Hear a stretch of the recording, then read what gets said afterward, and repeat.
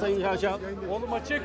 Değerli arkadaşlar, kulübümüzün 92. yıl dönümüydü bugün. Sporcu arkadaşlarıma da 92. yılda bir galibiyet hediye edin dedim bana. Ben bütün sporcularımı canı gönülden kutluyorum. Gençlerbirliği tarihinde her zaman başarılı olmuştur.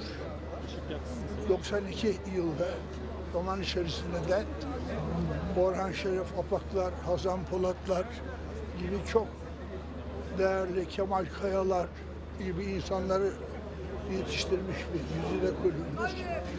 Bana göre çok iyi bir müsabaka oldu. Takımımız belki burada daha da farklı kazanabilirdi. Ancak 2-1'lik galibiyet bizim için özellikle bu yaş günümüzde olması nedeniyle çok mana ifade eden bir galibiyet oldu. Ben Fenerbahçe'ye geçmiş olsun diyorum. Onlar da tabii iyi bir takım, güçlü bir ekip. Ancak biz sahada oynadığımız futbolla Fenerbahçe'den daha üst düzeyde futbol oynadık. O bakımdan çok mutluyum. Ben daha evvelden Galatasaraylıyım diye beyanat verdim diye bazı basın mensubu arkadaşlarımın yazması. Ben arkadaşlar niye Galatasaraylıyım? Bunu bir defa daha ifade etmek istiyorum. Benim rahmetli amcam, kardeşim Cevat bunlar Galatasaray kulübünde o Turgaylar, Kamiller, İsfendiyarların zamanında futbol oynamış insanlar. Ben küçük yaştan beri futbol oynadım. 21 yaşında, yaşım 80, demek ki 59 sene evvel bana 4 milyon lira Fenerbahçe ve Ankara Gücü transfer teklif etti. Fakat rahmetli babam nur içinde yatsın. Oğlum bu Hazreti İbrahim'in başıdır, günahtır diye bana müsaade etmedi. Ben o gün bugün futbol seyreden bir insanım. Bu itibarla benim Fenerbahçeliyim, Galatasaraylıyım, buradan Galatasaraylıyım geliyor. Ama Galatasaray'la dikkat edin. Bakın Gençlerbirliği'nin tarihine. Ben bugün başkan değilim ki. 37 senedir bu kulübün başkanıyım.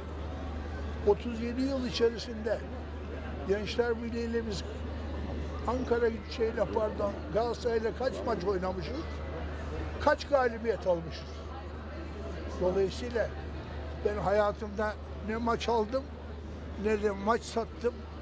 Burada değerli basın mensubu o Twitter'lerden bana hakaret eden arkadaşları da buradan sesleniyorum. Bunlar ayıp şeyler, hoş şeyler değil. Önemli olan çıktık, futbol oynadık, mağlup da olabilirdik. Ama galip gelen biz olduk. Ben tebrik ediyorum sporcuları. Peki, çok teşekkürler.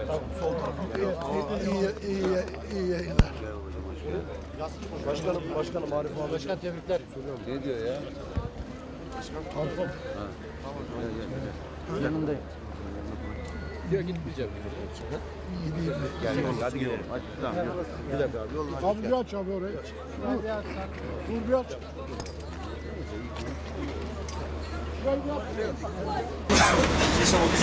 Başkanım çok sevindi çocuklar, içeriden ses geldi. Primler arttı herhalde. Öyle mi başkanım? 200 lira. 03 frekans. Hayır Upling'e sorsana frekans. Uplink frekans kaç? $500.000.